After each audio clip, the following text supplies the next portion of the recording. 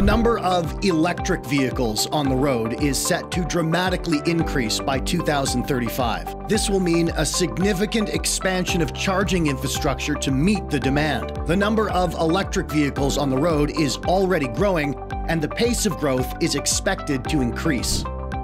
Electric vehicle charging is grouped into 3 levels. Level 3 is the fastest, delivering the most energy, but at significant installation cost. Depending on location, all-in costs may exceed $100,000 per charge point. Level 2 is mid-range, appropriate for some commercial locations or at home when more significant energy charging is needed. Commercial installation costs can average $6,000 to $20,000. Level 1 charging is often dismissed due to low energy delivery and slow charge times. But Level 1 charging takes advantage of existing infrastructure and can be quickly implemented, which dramatically reduces costs. Minor retrofits to existing wiring may be required at a minimal cost. In Canada, and particularly across the prairies, many parking lots have vehicle heater plugs. Level 1 EV charging can utilize this infrastructure with minor modifications. Existing vehicle heater plugs are designed for use in the winter. Most have hardware on the circuits to control when the plug comes on. These controls are most commonly 1, for a set temperature, and 2, an on-off time rotation. They are on a timer. The temperature controls will allow the plug to turn on only when it is below a certain temperature, often minus 15 degrees Celsius. Warmer than this and the plugs are off. The time controller splits all of the plugs into groups and rotates power to the groups at a set time interval. This limits how much power is required to feed the entire parking lot. This helps to reduce the electrical service size, reducing initial installation costs, but also means that 2/3 of the plugs are off at any given time in the winter.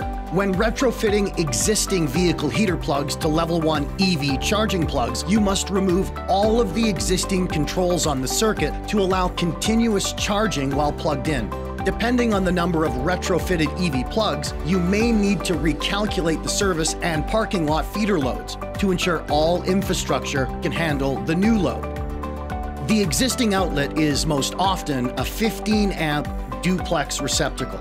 This must be changed to a single 20-amp plug. Increasing the outlet amp means you must confirm that the existing wiring and circuit breaker are appropriately sized to handle the new 20-amp plug. New wiring and a new circuit breaker may be needed. These upgrades can cost, on average, $300. If retrofitting only a few plugs in a parking lot, the existing electrical installation should be able to accommodate the increased electrical load without issue. If, however, you plan to convert an entire parking lot to accommodate Level 1 EV charging, a more significant electrical system upgrade will be needed, incurring larger costs.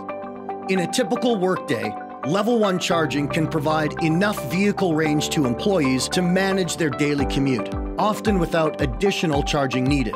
Estimated energy costs for this amount of charging is between $1 to $3 per vehicle per day. Typically, energy used from vehicle heater plugs is not charged to the end user, but commercial products are available for point-of-sale charging to recoup energy costs.